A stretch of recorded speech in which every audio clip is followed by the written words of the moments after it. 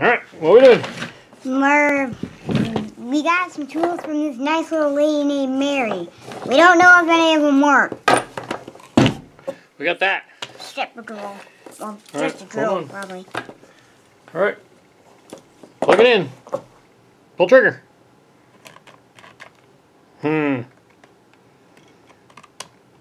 Doesn't work. Tell you what though, look at this. Think that might be A problem. some of our problem? That's probably the problem. Well, let's see if we can get the wires fixed then. So we need to get her apart so we can get down to the wires.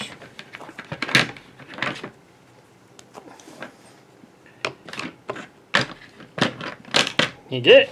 Or need help? Yeah. Getting it broke loose? Oh, break them all loose. To start. I'm at the start. There should be. Maybe not. Oh, there on the front. Let's take this handle off first. Here, since that's what we need to look at.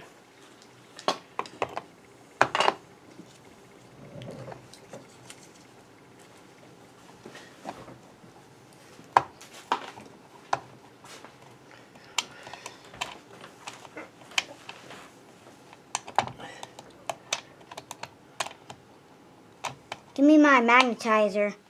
Oh, magnetizer. Oh, there it is. Right in the top. Well, probably you don't need to take them all the way out. Just take the other two out.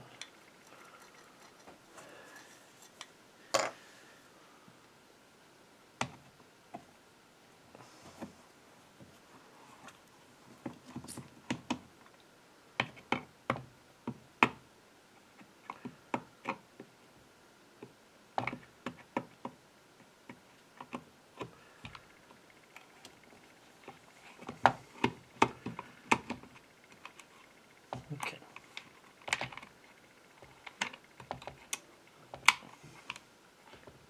They might not come all the way to the housing. Sometimes they have locks in them, like little washers. Got it? One screw. All right, loosen a little bit more. All right.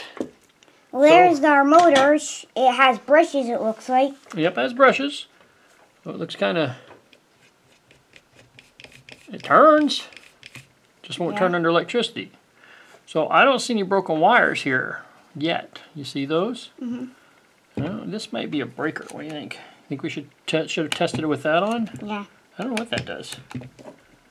Want to give it another go? Yeah. Okay, we won't touch anything while I'm plugging it in, right? No. I wonder if that's the switch. We need to switch. I think that would be direction. You know, reverse, forward kind of thing. That's be my guess, because most drills have forward and reverse.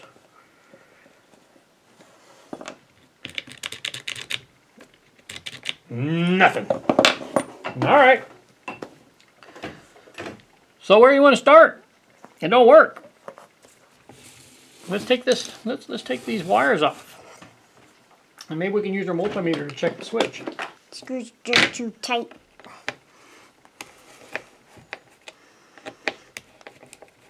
There we go.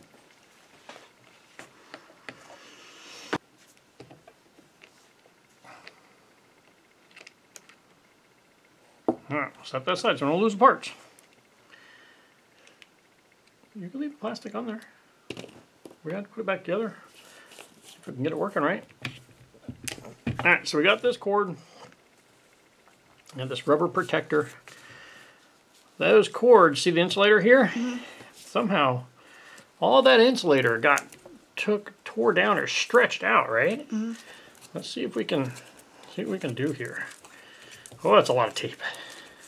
Well, I think we can use our multimeter though to check the cord and see if it's getting power through the cord, and then we can use the multimeter to check the switch to see if the switch works. Sticky tape. Ugh, I hate this stuff. So sticky. All right, so throw that away. All right, so I think what might have happened is these wires might be broken somewhere. So let's see if we can wiggle this switch out of there and find somewhere to reach in and touch it. See how it connects here? and then it connects here. I'm thinking if we put our multimeter on it,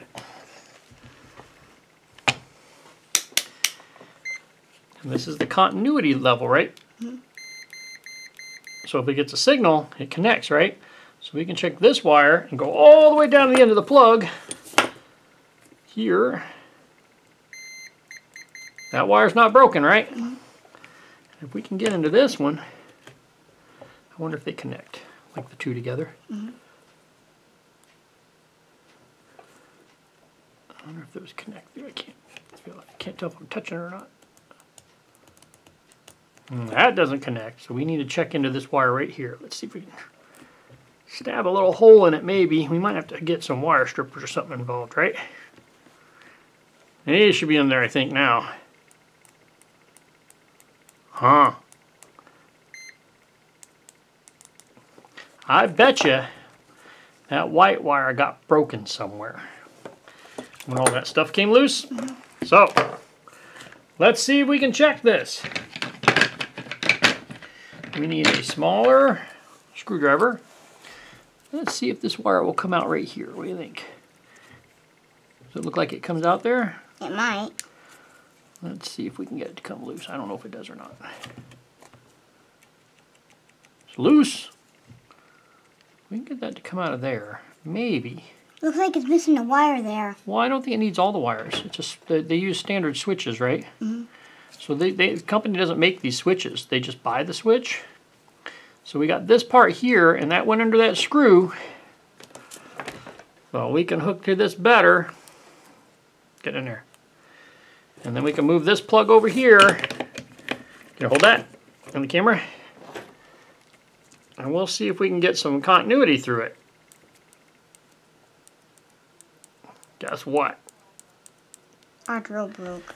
No continuity. That means this wire's broke somewhere, right? This shouldn't be too bad to fix. Let's take this. Take this one out too. Get the cord loose. There we go. And I'm thinking we could cut it back where we do get connection. Motor spins freely. So all this is all messed up back here, right? So I'm thinking if we cut it back behind where they have the oh, look. Look at that. That might be the problem right there. Look at that. It's all boogered up in there, isn't it? Ah, that's really ugly right there. Well, let's cut it back past that. It's right here, right? Cut it back to there. And then if we strip this wire off, I might need to get a knife or something. Yeah, I'm gonna need a knife or something. So this is the bad part of the wire. Well, let's check it first. Can you hold this straight up like that? So we were checking this white wire, right? And we were checking it. All right, so we got good connection there. Now let's check the black wire. All right, so our wire is good now. I bet that this mess here had broken the wire. Probably right there. Look how ugly that is. I bet that maybe could have been her dog. This looks like she got it ran over something or stuck in something. Maybe she got it stuck in the snowblower. Yeah, maybe. This is the most dangerous tool in the whole shop. You know that, right? Bam! You know why it's the most dangerous tool in the whole shop? Why? Because people keep slipping and cutting themselves with it. Because when you do this, if you're not careful, you can cut right into yourself, right? So you gotta be very careful. So we're going to score it right around here without cutting our thumb. Preferably without cutting our thumb, right? And then we can maybe peel this back.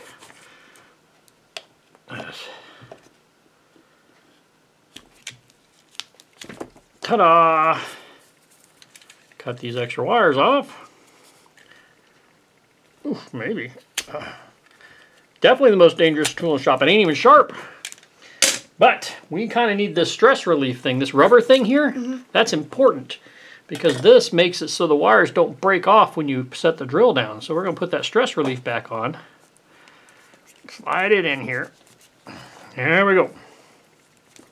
All right. Now, if we hook these wires in there, you think it'll go? Might. All right. How about you try it over there so it doesn't blow concrete dust everywhere? Well, it might. She used this to stir concrete, right? Mm-hmm. I ain't got it ready yet. You're fine. Jeez, bud. Get some bare wires.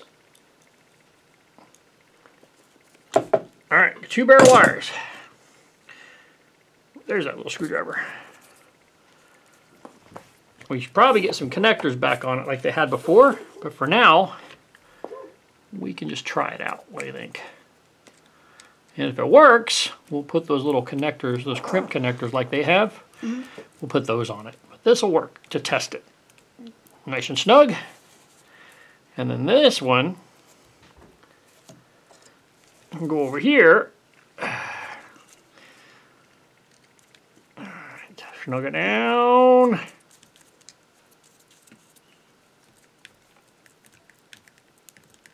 Okay. Get the button back in there so we can test it like that, right? And we'll have to take it back apart in a minute. But for now, all right, what do you think? Might work. Let me find the cord. It probably won't, but it might. Well, you never know, right? Try it out.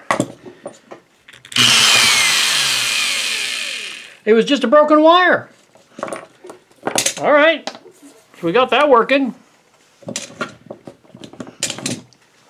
All right, what are you going to do with it? Can we take the truck off? That's figured you wanted to take it the rest of the way apart. Well, let's go. Let's pause the video for a minute, and we'll see if we can get the chuck off. Okay. All right. So you want to take the chuck off.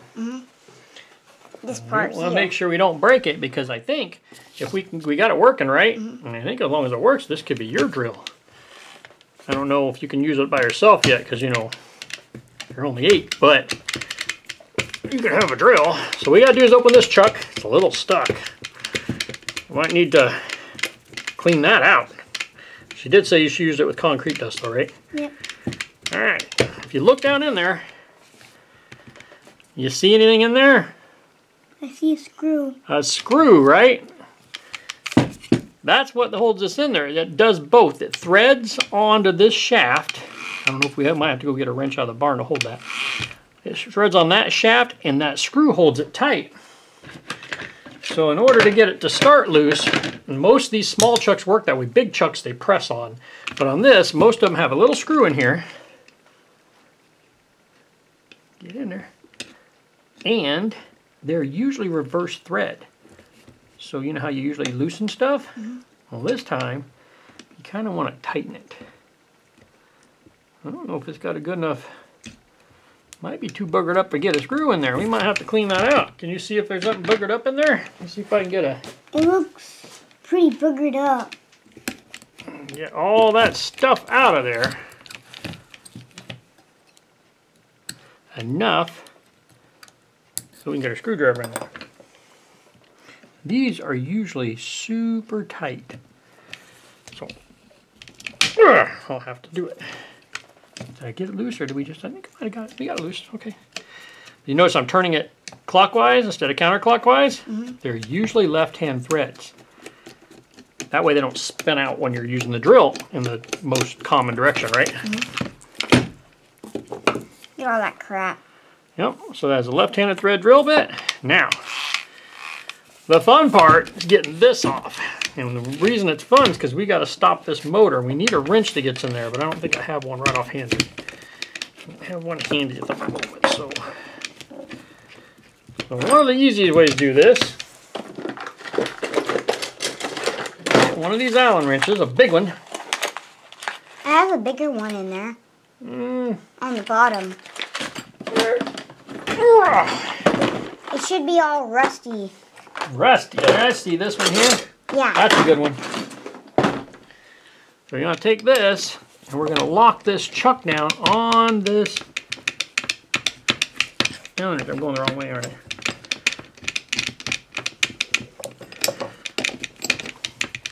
And what that does is it gives us a handle to turn on, crank on, right?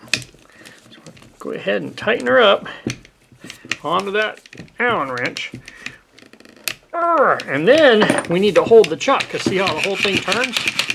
We need something to get in there and hold that so it doesn't turn. I don't know if we have anything to fit in there. It's not big enough for a Auto wrench. power off. Yeah, that's your multimeter in it. It's not big enough to fit a standard wrench, so we're going to have to find something that gets in there, right? So I found 2 wrenches that fit. These are all for like routers and saws and stuff, because you got to get in there really tight in there. Remember how the screw inside was reverse thread, right? These ones aren't. Watch your butt, see if I can bang on a little bit. There we go. You feel it give? No. You weren't watching, you were looking the other way, but it gave. So this takes the chuck off. And the way it works is when you thread the chuck on there, this goes in, remember reverse thread, right? And that tightens it down so it can't unthread. We can clean this chuck when we got it out of here. All right, so you wanted to take the cover off. Yeah. All right. Don't knock all my screws around. Or your screws, I guess. What are we taking it apart for? Just for kicks? Yep. Well, it works, so we got it fixed now.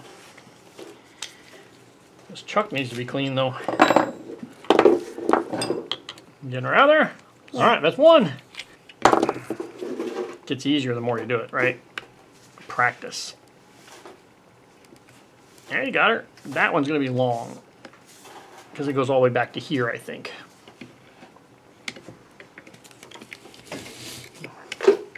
Got it. Hey, longer one.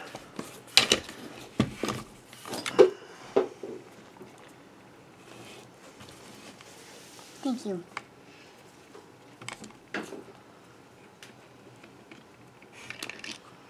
That one, and then that one.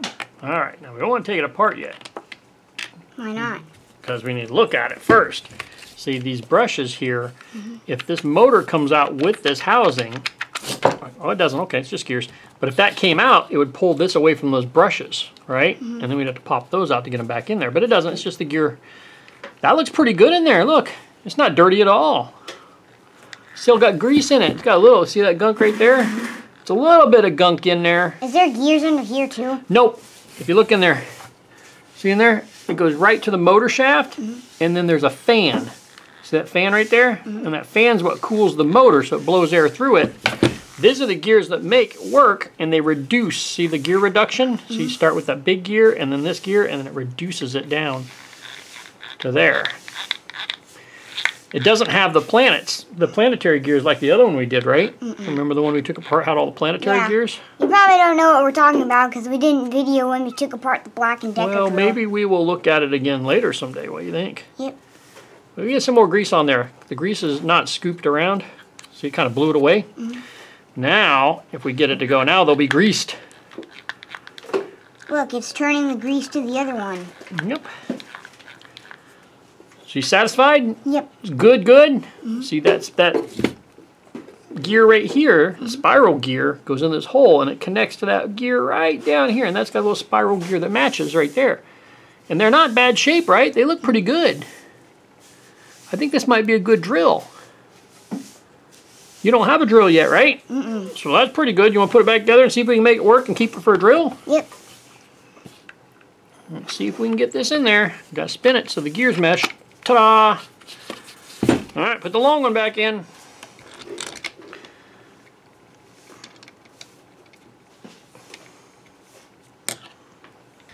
This is a bigger screwdriver. See the difference in the head sizes? So we need this number 2, and this is more of a number 1. It's not quite strong enough. It's going to strip off those screw heads. We need the right size. You want to get started? Yeah. Oh, that's way better. See if we can get this one in. It's just screwing into plastic, and we've made new threads instead of finding the old threads. So maybe that one will be better.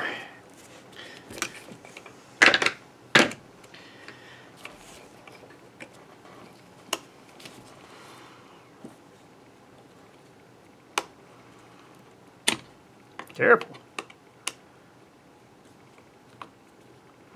Walk around the rest of your life with a screwdriver in your hand. That'd be silly looking, wouldn't it? I got the drill. You go ahead and just work on the screws. Kind of a thing of torque. Well, yeah, you got to kind of push against it, right? Harder to put screws in than you thought, isn't it? Sheet metal screws aren't so bad. These are more of a plasticky type wood screw thing, and you have to force them into the plastic and the wood and whatnot. You do the last two. I gotta do the last two? My arm's out of torque. Out of torque. I already wore you out. Alright. Alright. Add it to your tool collection, right? Yep. Alright. So now I gotta put the rest of it together. Did you want to try to... I don't know if we can get these ends on there or not. It's got these little crimped ends on the wires, but I don't think we can actually get those on there to the other wires. Maybe we'll just snug them up and hope for the best, right? Because I don't think I can get those ends on there. Maybe we'll just hulk these down pretty good. And if they come loose and it stops working, we'll know where to check, right? Because it'll probably be those, right? So let's get this in here. Like that. That's where the button goes. And remember, this stress relief has to go in this groove. And the stress relief keeps you from breaking the cord like they did, right? So originally, that cord was all broke up, right? And then that goes on there. And that clamps the wire. Which way? Oh, I don't think it matters. See, it's just got two little bumps. And all it does is it smooshes that wire down so that it can't yank out. Because if you yanked on these wires, it'd come right out of that switch, wouldn't it? We wouldn't want that. So we don't want to yank the wires out, so this just clamps it. And then the wires can't get yanked out. Crank her down. Good and snug. That way a wire can't come out. Alright. Now, it's snugged up. When you yank on this, see those wires aren't moving at all, right? And that's what we want. We don't want them to accidentally come loose. I would prefer a cordless Rockwell, but I'm lucky. Well, I don't think I had a drill at all when I was 8, so I think you're probably alright. Uh-oh. Something ain't going together here. I think you might not have had that switch on there. Yeah, I think it's alright. Let's see. I think the screws are hanging up. There we go. That's the wrong screwdriver. You got a straight screwdriver. That ain't gonna do you no good. You need this one. You need that one.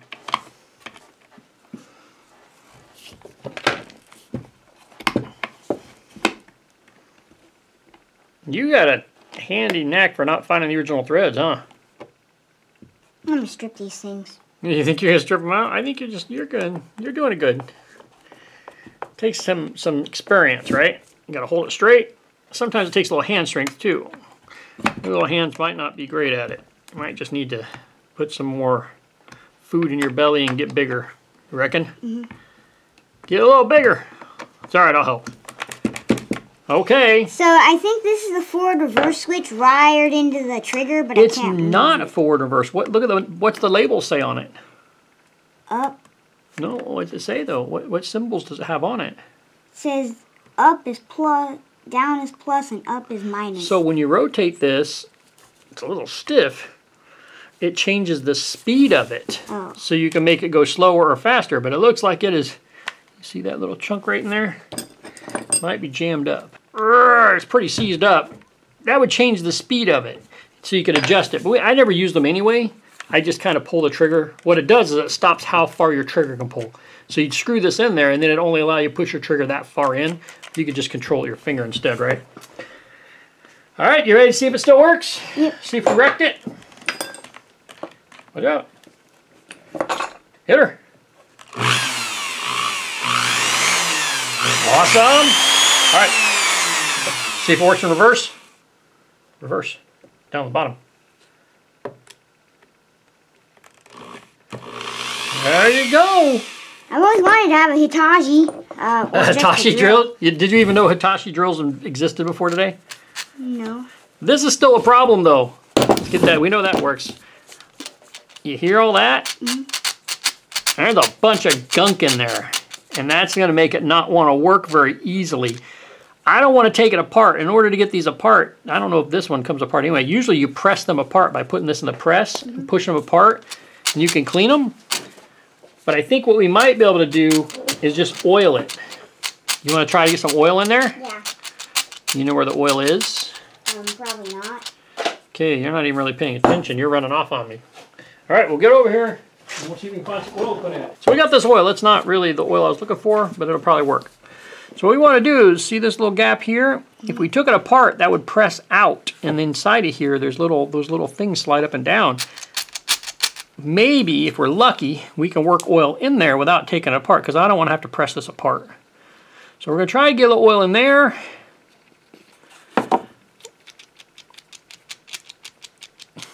Not doing great. It's getting a little in there, but it's not doing terrible great, right? And then we can try to get some oil in here, because this also should be pressed in pretty tight. But we can try to get some there. A lot of that's just concrete dust in there, right? I'm making it slippery. I don't know if that's good or bad, but it's getting slippery. Some of the noise has been reduced. Yeah, a little better, right? Hey, look at that. We did get oil in there, right? Look at all the rust coming out. Give me that paper towel over there.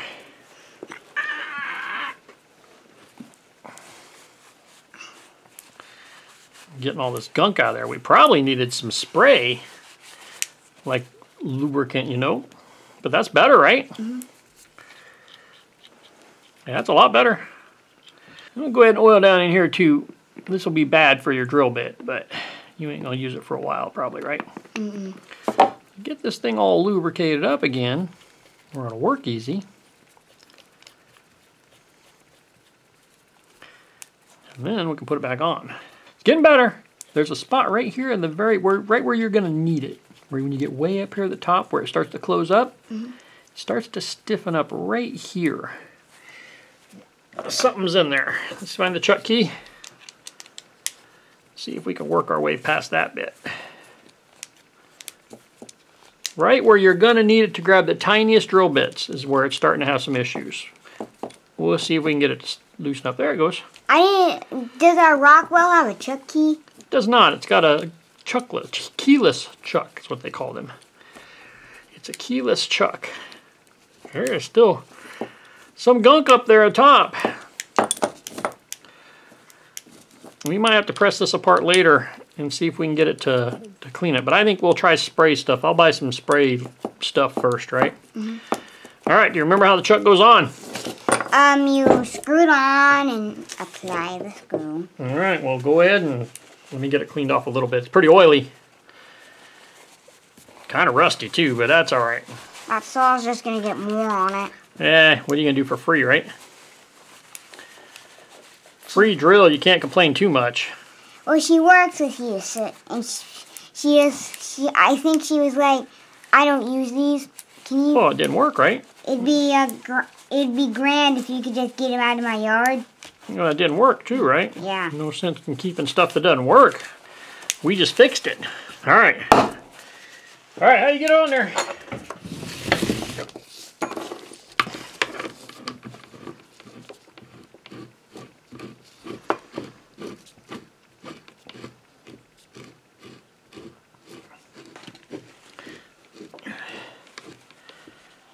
Get it all the way tight. All right, hold on. That Let me is clean so this. tight it only kicks over. Yeah, that's why we got this wrench though, right? So we're gonna snug it up just a little more. There we go. All right, now we need to thread this down so the hole opens up between the jaws. Still stiff in it, still sticky. A couple places it's still got some sticky spots. Thread this down so that this will clear. So to tighten it, we want to go counterclockwise instead of the normal direction because those are reverse threads. There we go.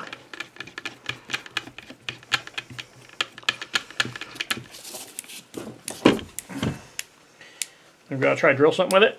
Yeah. Yeah? Let me go find a drill bit. Wham. Drill bit. Put in the chuck. Tighten the chuck up.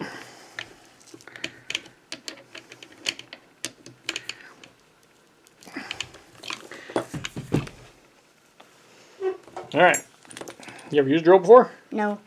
Alright, so there's not much technique to it. There's a little bit. So when you drill in, you want to hold the handle here because it's going to want to torque like this on you, right? So you want to hold and make sure we got it going backwards. Alright, grab under. I'll hold the, you want me to help hold it? Alright, well first of all, hold this handle good. So wrap your hand around like a, come on, like this. like that, and then hold this one, and then you got to push down a little bit with this hand and pull the trigger with that one.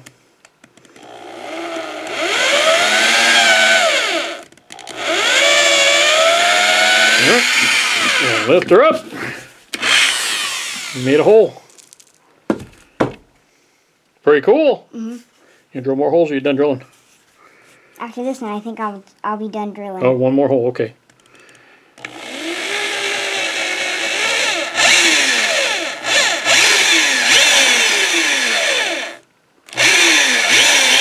Alright, now I gotta get it back out. When you take a drill bit back out, you want it to be spinning, because look what happens if it's not spinning. See how it pulls my board up? Yeah, we want that to be spinning, so we're going to spin it and then pull the drill out, and that keeps it from grabbing on so much. And we got a little bit of cleaner drill bit out. Alright, let's take the drill bit out. Got to put our drill bits back or we won't be able to find them, right? Now I might need a stud of drill bits. Well, I think you're probably a little ways away from using a drill bit by yourself. Well, how about you hold on to it, wind your cord up, and then when you need to use it, I'll help you and you can use my drill bits. How do you wrap a cord around Well, it? there's a couple options. It's a drill. There's no place to wrap it. Well, there's a couple options. You can wrap it around like this. Like that. Or you could just wrap the cord up separately, right? But I always do this. That way it's all together. So that'll work.